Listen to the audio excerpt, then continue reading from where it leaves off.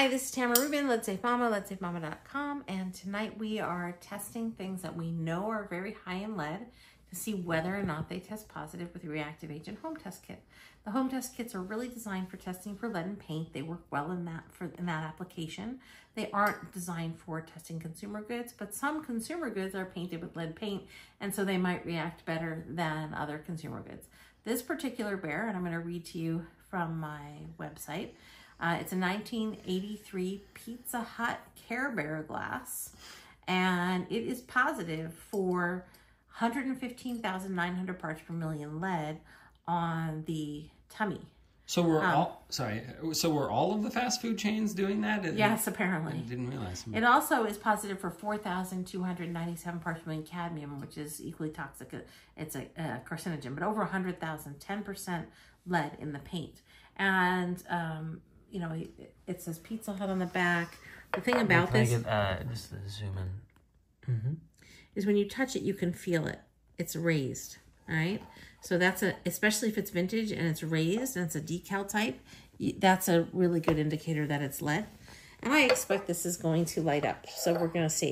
But the way this kit works is you shine the black light on it, and if it has any green, that's an interference, or if there's little bits of blue, it doesn't matter. It doesn't mean that there's lead. And then when you spray the kit, you can turn the light off. Turn the light off. Spray the kit here on the paint and let it sit for a second. And then, oh, this happened on the IKEA one. It turned it orange. You see how it's turning it orange? Mm-hmm. Is that from density of crystals? It's the crystals. It forms a leaded crystal. So check this out. This is going to be nuts. Is it green? It's green. It's an evil Care Bear. Wow, look at the rainbow. It just turns all green. That's what 100,000 parts per million lead, 115,000 in paint looks like using this reactive agent kit. These are incredibly toxic. Terrifying. And the main reason they're toxic, here, just for fun, I also want to do the back part. Hold on one second. I mean, do I need to, anything shot-wise, Avi, that you want to get? I can get a rotate so you can get directly in on that one. On the face. Okay, so I was going to say it'd be interesting to test the white, because that looks a little innocuous, but and it lights up really well. Lights up green.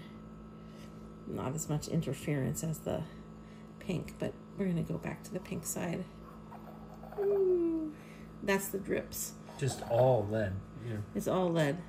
I mean, we could kind of fun see how glowing we can get it. It's interesting to see how the glowing is shifting a bit.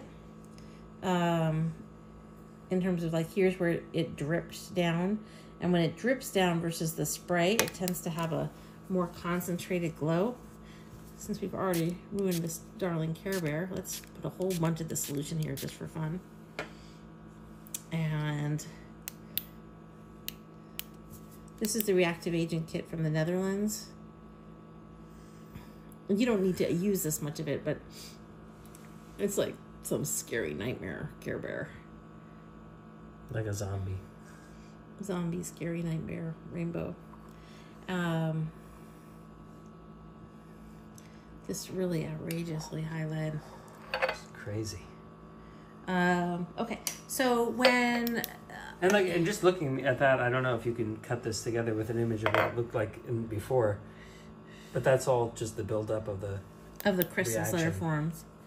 It all turned orange. This happened on the blue and white IKEA glass. I'll put that in the links. We're sharing this video on YouTube and on Instagram. And in the YouTube version of the video, you can find the links to this original article with the test results for this particular product. These articles are really helpful if you're trying to convince someone that their item is toxic and they shouldn't use it. Because it's a trusted source. I'm a partner with Consumer Reports magazine. You can get the lettering on the other side. And you know, I've won a couple of awards from the federal government, and I use all sorts of different science-based technology to test things for toxicants, including lead, cadmium, mercury, and arsenic. What are you laughing about? Enjoy the lead. Enjoy your lead, Care Bears. And so the problem here, we talk about this a lot in our videos. Sorry to sound like a broken record, but I never know if this is the only video you're gonna see, so I repeat myself. Basically, you give this to your child, or you drink from it yourself. Your hand goes right on the lead to drink it, and you can't avoid that. Unless you're, you know, holding it from the bottom or something. And then you go to pick out some chips from the bowl of chips next to you, and you lick your fingers, or some popcorn, or you eat a cookie and you lick your fingers after eating the cookie. And that's the transference, hand-to-mouth activity, transference of lead, especially lead that's this incredibly significant high level of lead and is deteriorating, is enough to poison someone, especially if it's used on a regular basis. Avi has a question. Yeah, well, no, I was just saying, and not to mention if you put it in the dishwasher or something like that. Yeah, and I have an article I've written. I'll put it in with the links in the description of this on YouTube. It's my Only on the Outside article. You can look it up on the website by typing the words "only on the outside" into the search bar. And basically, I get that question all the time. Hey, but this isn't a problem. It's only on the outside. It's not touching the beverage. I'm like, okay, no, because it'll wear into your kitchen environment. If you let it just sit there, it's going to create dust over time because it's deteriorating, because it's so old. 1983 is a long time ago already. And then it'll also wear if you put it in the dishwasher. Some people say, well, I don't put it in the dishwasher. But then if you're hand washing it, you're going to get lead particulates on your sponge, which you're then going to transfer to the next dish. Hopefully you're going to use detergent and you're going to wash it off. It's not like it's going to acutely poison you, because actually the soap helps to remove things, but you do get some spreading around of the lead in that way. There's actually an article on the Department of Health website for the state of California that talks about how putting high lead things in the dishwasher can contaminate the rest of the items in the dishwasher. So that's kind of an interesting piece. And there's also, I assume, if it breaks as well. Yeah. Actually, it's an interesting question. I tell people, if it breaks, don't worry about it, because you're going to clean this up like glass. So you're going to clean this up really thoroughly. And when I clean up glass, I use a wet wipe, because I want to make sure to get all the really tiny shards up, and I clean the area multiple times. So you know, usually when you're cleaning up glass, you're going to be doing it in a way that is sufficient to clean up any lead particles that are distributed with the broken glass. You know, so that's a consideration, because you don't want to get a glass splinter. No one wants a glass splinter. Anyway, so learn more at leadsafemama.com. Please follow us on Instagram. We're working on putting an app together, so that's exciting. If you're following us on Instagram, you might be among the first to find out about that. And subscribe to our YouTube channel.